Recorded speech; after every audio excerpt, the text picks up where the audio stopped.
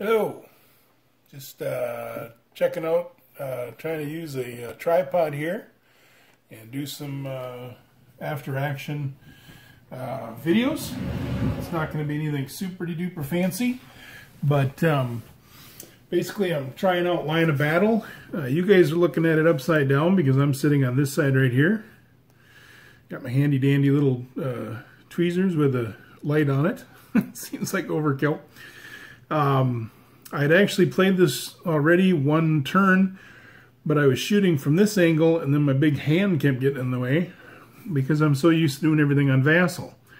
So I needed to do a test run on here, and I figured if I put the camera on that side and just did stuff here, you'd be able to see good enough, and we'll see how that goes. So what I'm going to do is, this one's only 4 turns. This is Dogs of War. This is the introduction to Last Chance for Victory, Line of Battle.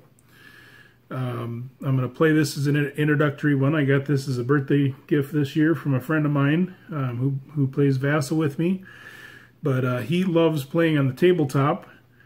And so in the spirit of that, I wanted to play it on the tabletop for him and also try something a little different. I do miss moving the counters. I do like Vassal. There's a lot of things with Vassal I like. For example, when you move something, it puts a little move marker by it. It's easier to look at stacks. It's easier to move all the pieces and look at terrain, all that good stuff. But there's something about moving the pieces that I still enjoy a lot. And I probably won't as I play some of the bigger scenarios. I would like to. I just don't have the space right now. But when or if we get the basement project done, I will have some room down there. And I'd like to do some counter stuff because I do miss that. So I'm going to do the Confederates move first, and you don't have to worry about any orders, and there's no fluke stoppage because you ignore that for the first 8 turns in any scenario, and this one only has 4.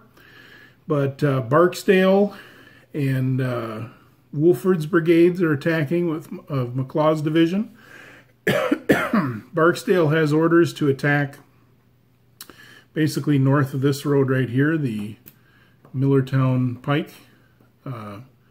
He has to attack on the north side of that and exit off here. And Wofford is to support his attack and attack south of the Peter Trossel Farm Road. So he can't go up into like here. He basically is going to be what tries to pin the Union left. The Union's job is just to stop him. Now when you play this as 2 different people, it's pretty short. You don't have to do much with command phase really at all.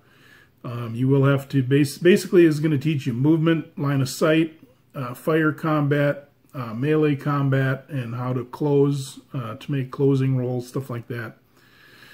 So I'm just going to do like 1 Confederate turn, 1 Union, 1 Confederate turn, record it, 1 Union turn, record it, and just give you the end results.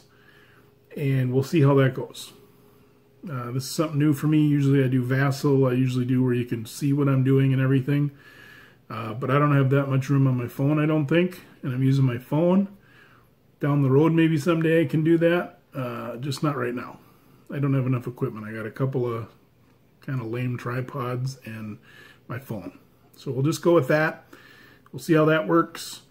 And you guys can give me feedback, and then those of you guys that use tripods and record live play on the table, I will definitely be picking your brains down the road probably to get some information from you, and we'll go from there. So looking forward to it, and once in a while I might do some stuff where I zoom around here a little bit, get a little bit closer. I'm not sure of the glare. You know, I'm just doing this on the kitchen table, so nothing super fancy, but there's the look. And like I said, I'll probably just do it from this side over here because then it'll be consistent. And I think that's a decent picture. I mean, you guys will have to let me know. I'll have to watch it too. We'll watch this, see what it looks like. See if it looks okay. If some of the pieces start off the board in partial hexes, so it is what it is. All right, cool. Thanks for watching. And I'll just tag the other videos on the end of this, so there'll be a little break there, and it'll just go to the Union turn, Confederate turn, and then I'll start a complete new video. So each one of these playthrough videos will probably be, without this introduction one, they're probably going to be like 4 to 6 minutes, maybe 8 at most. So anyway, thanks for joining me, and I'll see you in a little bit. Okay, let's zoom in a little bit here. And I'll go through what I did this turn. Try to show a little more of the screen there. Okay, so the Confederate turn is done. They had the opening turn. Kind of give you just a little bit of a rundown of what happened. There's some artillery fire here on this artillery that was sitting here by the Union artillery, and it suffered a loss and had to retreat one on the morale check. And when it stopped here, you could make the whole stack shaken because it was shaken, or it says artillery can continue. You can retreat the unit up to 12 hexes back, but then it drops a second level. So shaken went to disorganized, I think it is. And I thought that was better because otherwise these guys would all be shaken. And as the Union player, none of these guys had moved up yet, so I didn't want to risk getting closed with and then getting attacked in shaken order. So I thought that was better, and I think overall it was. This Union unit here, this is the, who is this? This is the 63rd Pennsylvania. They suffered a hit and fell back shaken on their morale check. There's some artillery fire here that was ineffective, and artillery fire here that was ineffective. Barksdale's brigade did its job. It's trying to get off over here, remember. I didn't have that on the last video very clear. But they're trying to get over to here. So they've moved up here. Now there's a little crest line here that blocks the line of sight of everyone behind it because this is one level higher than the terrain, right? So if they're not on it, they're not on that hex with the crest line, they can't be seen. If this guy was like here, for example, you'd be able to see him because they're considered on the highest terrain in the hex, so he'd be considered here.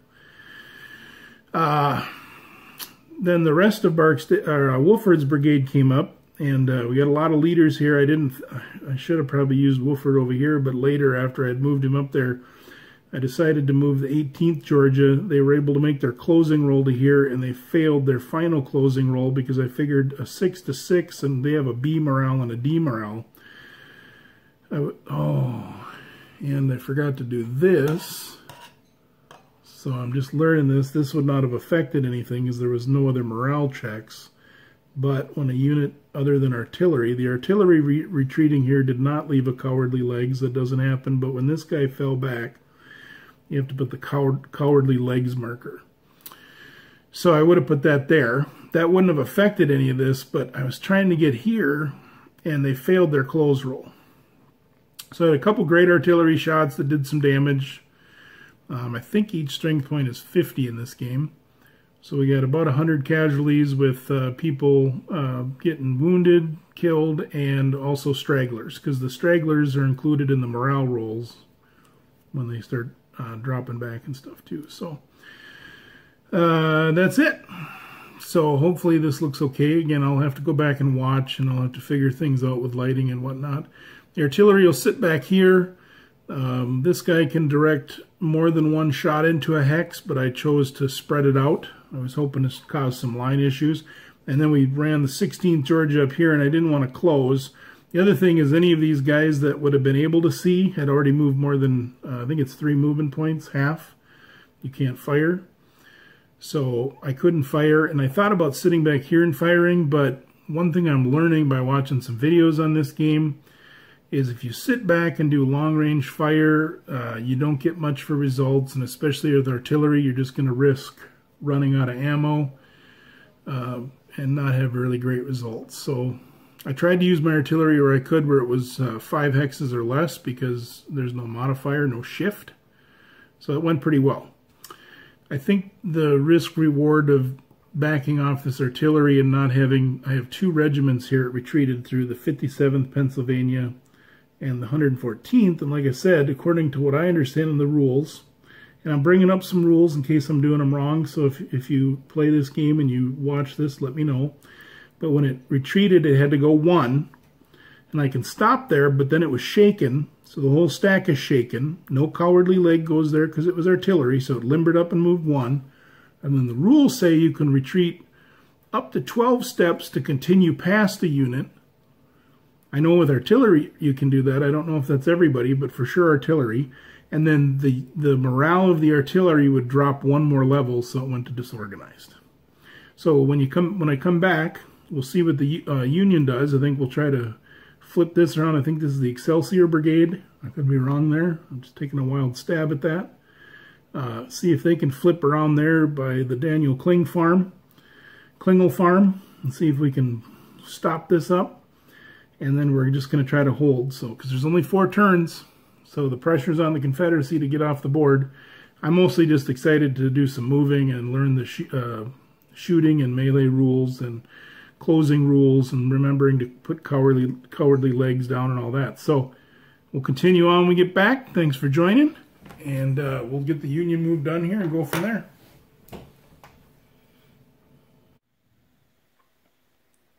Hey, welcome back. Just getting my Zoom figured out here using the phone, and I want to go over this turn. Interesting turn. Well, not that interesting, but did some stuff here. So this was the Union turn. The Excelsior Brigade shot around here basically and is hiding behind this ridge. That's going to make Barksdale have to come up and approach them, which will either, if Barksdale moves up and fires, they get to do, I forget what it's called, but it's like an opportunity fire, volley, first volley. So if you move and fire at somebody, they get a first volley at you. Or if you try to charge them, they get first volley. So these guys are sitting behind here thinking, well, if you come over that crest, you can't just shoot at us where you're at, which that wouldn't probably be very effective in this game, is what I'm thinking. Because basically after the first hex, it's a shift for every hex to the left, up to the 4, I think, roughly. So it gets pretty rough to try to do any kind of damage from distance. So they're going to hide behind that ridge, and then I put this little crummy guy here with a D morale. He's going to be the reserve for them. Not an actual reserve, but in the game rules, because you can have reserves in the game, but he's just basically a backup. The artillery dropped a shaken that was disorganized here. These guys are able to rally. This artillery is mounting up, getting over here, getting ready to defend this area. Now, being a short game, I probably wouldn't normally put Sickles up here with 3rd Corps, but we're just pretending with the short game and the objective that this is a desperate moment, so he's been thrown into the battle. We'll see if that's bad or not.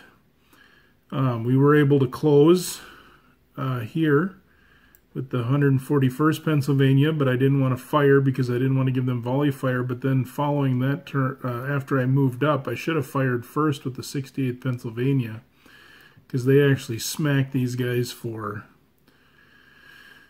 2 hits, but they held on their morale with a B, so they took a pretty good beating. I ran Burling over here with a 7th New Jersey Regiment, and then these guys had fired on the 16th Georgia to no effect. Nothing happened. I think it was a morale check and they just held. But now we got 2 guys that can start ganging up on them, and we're going to see if the Union can maybe try to cause some problems here on Wofford's flank, because I bolstered Wofford here, and I thought I'd swing around here. So these guys had to rally this turn, and they've already taken a hit, so they're down. These guys started out up front, but they're only a 3. So I'm using them as kind of reserve in case there's a breakthrough, and then same with here. If we get any kind of a breakthrough or a push, we can flood through there and maybe go capture some guns. So that's going to be the end of the 6 o'clock turn. Maybe later on today or tonight if I get a chance. I'm just kind of doing this over a lunch break here. It's pretty cool, this little game here. If you were, if you had an hour lunch, even a half-hour lunch, and you knew the rules, you could bang through this little scenario pretty quick. It's pretty much just fire and movement. A little bit in the rally phase. There's really no command stuff. There's no attack recoveries or fluke stoppages or orders to give. So it goes really quick. Now I am really excited to get into the meat of the game, which is the orders phase. So I'm not really getting any of that in here, just so you know. If you play this, this will not give you the actual feel of the game per se, because I think the meat and potatoes in this system, by my reading it, and I haven't played it a lot, so I can't tell you this, but my gut feeling is that the meat and potatoes of this is the chaos of giving orders and them orders being delayed and these guys not receiving the order correctly and delaying, and then instead of your attack going off in coordination, it's uncoordinated, or one of these guys jacks around for an hour and doesn't do something. And that's going to be really fun. I'm really kind of excited for that. I think the game overall, like, I'm a big Great Battles, the American Civil War guy. I love that system. That's a lot more crunchy on the combat. Like the charts and everything. Like this one, I feel like I'm forgetting stuff, but there's just not a lot of modifiers and stuff, and it's pretty simplistic on the combat, which that's fine. That's not a criticism. I'm just saying, you know, to me, the complexity in this game will be learning how to coordinate a big attack on a map like Gettysburg or Antietam or something. Getting everybody to do stuff at the right time, and dealing with guys like Brewster here, that's a 0-0, who's going to be a really sucky leader when it comes to giving orders and stuff like that. So I'm really excited to do that. I do have a plan for that. I got a couple guys lined up. I want to play solo, but I'm going to have each of them play the overall commander and just give me written orders, and then I will play out the turn. I'm going to use vassal for that just because I don't have the space, but I'm pretty excited about that. And I think that would be a great way to play it solo, is to have, you know, 2 overall commanders, one Robert E. Lee and one George Meade in this case. And they will give me the orders, and I will execute the orders for both sides the best of my ability, but they won't know what all the orders are of the other side. So you get a little bit more fog of war that way. And I got a couple friends that said they do that, and then I just give them an after-action report, kind of like this, showing them the positions on the map, and they can look at casualties and stuff like that, and they'll have to assess the map on their own. So it'll be interesting. Anyway, that's a little longer than I planned. I kind of started rambling about some other stuff, but thanks for watching. And I'll get this first series of videos put up. It's just basically the intro, the Confederate and the Union. And then the next turn it'll just be Confederate Union. And then the next video, Confederate Union, Confederate Union. So they should go pretty quick. So we're getting ready for the 6:15 p.m. turn when we come back. Thanks for joining me.